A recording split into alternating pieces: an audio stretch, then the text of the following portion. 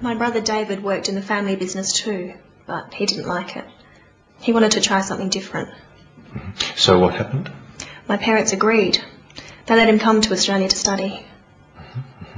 Where did he go?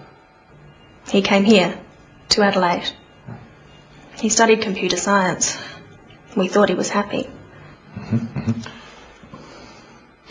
And then what happened? I don't know. He wrote every week and then the letters stopped. Do you know where he lived? He stayed with an Australian family. He was a boarder. Here's the address.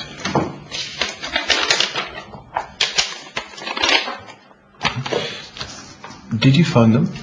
Yes, of course. He left there a year ago. They don't know where he went.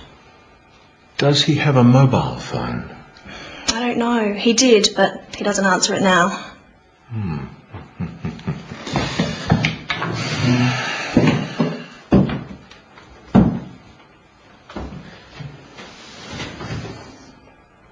Don't worry, Miss Lee.